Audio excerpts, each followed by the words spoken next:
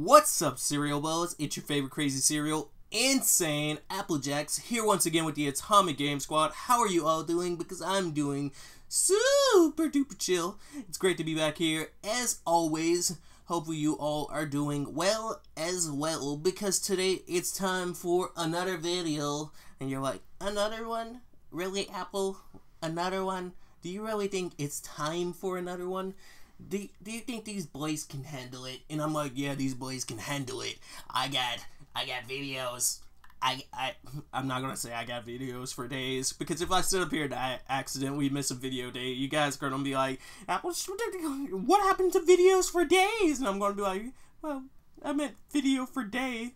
But anyways, today we're here to do a rant video, and today I'm feeling very meh about DLC. And you're like, DLC, Apple? DLC?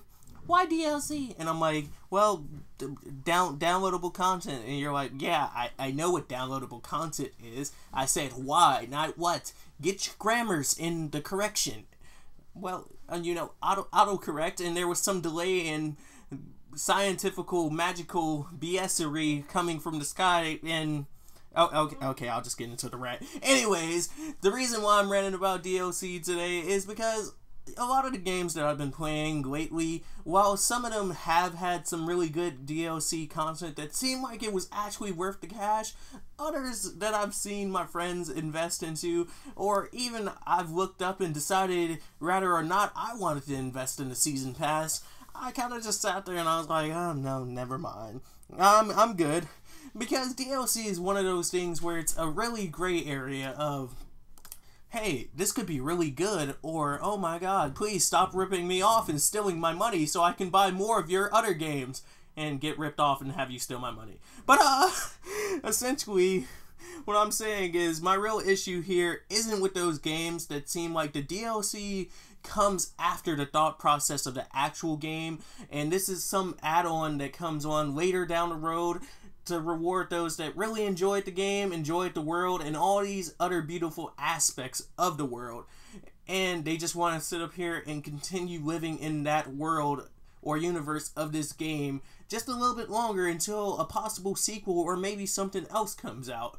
But it's more so a gripe with those games that have DLC content that either seems useless overall, is pay to win, or it's one of those things where the company's like, oh yeah, so you know, hey, that game that you're playing right there, that one that you played right there, that cost you $60 of your hard-earned cash, yes, the $60, I remember the transaction. I gave you $60 for fun. And they're like, yeah, see, halfway through that fun, there's going to be a screen that says to be continued, ... and then there's going to be a big blue flash of light that says for $40.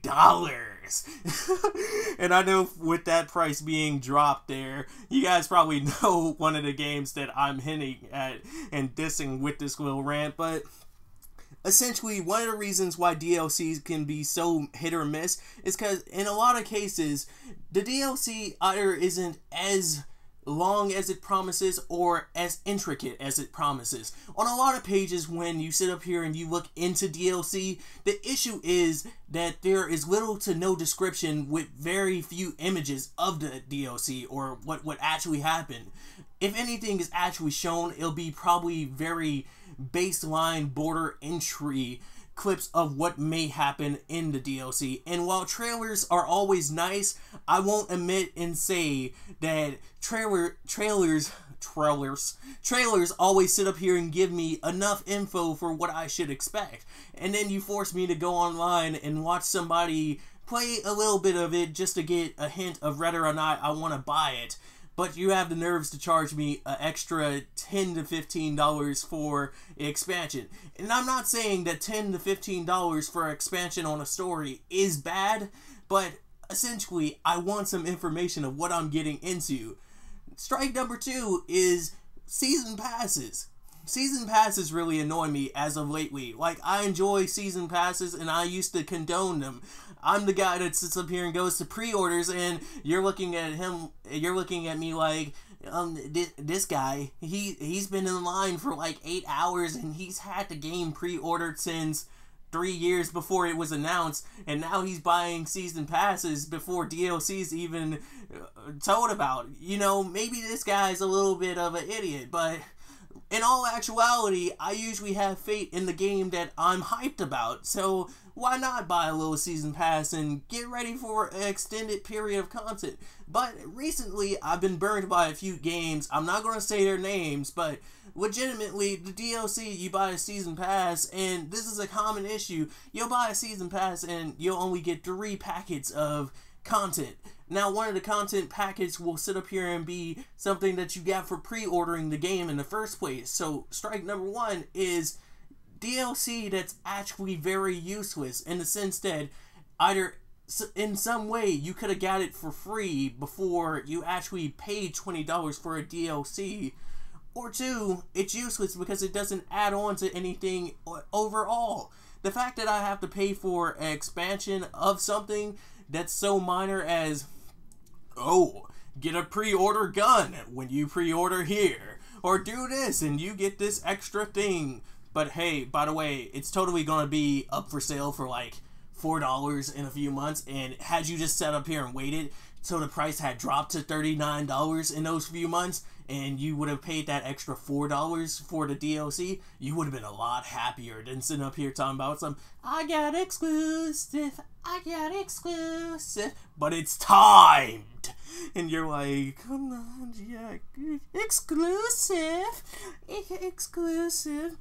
And essentially, it's just an issue of, please make up your mind of whether or not we are going down this route of actually having DLC that brings purpose to life, or if we're just going to make these crappy DLCs. I don't mind having DLCs such as costumes or stuff, but please don't make your DLC costumes cost $2 or $3 talking about, oh yes, it took our artists many hours to put the fine lines and intricate designs on a costume. Yes, I get that. I understand. I appreciate that.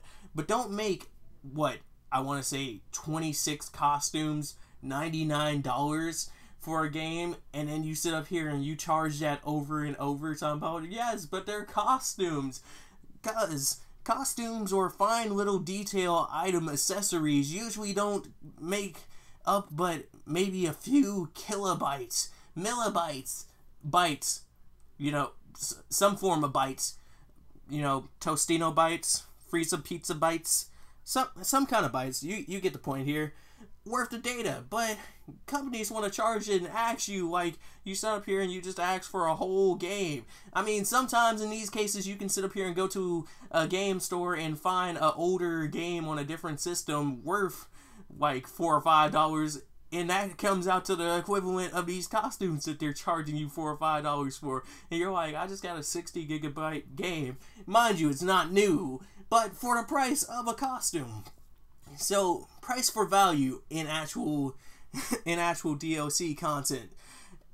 Next up on the chopping block, since we kind of skimmed over season passes and went back into it, is the sense that you make a season pass, and initially it's a price. It's a set price, like $20-something or let's say $30 just to be safe. And then you say, oh yes, we're going to be releasing content over the next year for this game based off of this DLC season pass that you chose to buy, and you put so much faith into this development company. Oh yeah, well, see, we released one pack 6 months after you sat up here and you bought the game in the season pass, and then we released one pack at the end of the year. Bye! Everything else is not included in your season pass. And then we just scaled the DLC that you got from the season pass accordingly to the season pass's price to make it seem like you actually got your money's worth. But no, it's cool. You're good. Essentially, it's all a chain of lies, redirections, or useless information that adds on to the data that's all stolen off of your system. In all actuality, the only things that I really see myself buying that are DLC nowadays are things that add on to actual missions or things that can help my experience slightly faster. I mean, one thing that might fit into this, and I said I wasn't going to name names, this pay-to-win idea is Dragon Ball Z Xenoverse's packs for the movesets. How you set up here and you invest in moves to level up a little bit faster. But essentially, since you can level up without any of that stuff, I don't consider that or count that. It's more so for those, oh yes, buy and put real money into virtual money so you can buy a packet of something and hope that this random packet of something actually contains something. But since I was a little over with this video, before I pass you guys over to the end of the box, what I actually mean is good DLC is stuff like campaign DLC, maybe every now and again a costume, but please don't charge me around $8 or so talking about, oh yes, this costume right here, even though the costume doesn't do anything but act as an alternate costume, no changes or anything like that, but costumes still fall into the goodness. Every now and then, I'll say characters are cool, but essentially, if it should be in the game, use common sense. Don't be like, yes, this gun, you know, this final gun that you get from the final area, yep, put that in the PlayStation Store, $29. Put that on the Xbox Store, $29. Put that on the PC, well, they gonna hack it in, so they don't even care, they just gonna hack it in, but yeah. I'll send you guys over to the end of the box, and hopefully you enjoyed this. And we are back at the end of the box, where we just sat up here and finished another super duper amazing video. Thank you all for sitting up here and watching this video. Big thumbs up to everybody that watched this video, and super duper big thumbs up to everybody that watched this video all the way through. Like I said, I appreciate you guys just for checking out my content. If you enjoyed this video, sit up here and give me a big thumbs up. Or if you didn't, give it a thumbs down so I know whether or not this is something that should be improved on. If you have any comments, as always, leave them comments down below. It could be hello, it could say what's up, it can be about the video or just the topic itself. And I'll try to reply to you as soon as possible. If you're looking for any of my social medias, they're on the screen, but they're not clickable. If you would like to check out the links and just click them, they're down below in the description for your liking. But with all that being said, I'm done. Much. Peace out. And that's a wrap.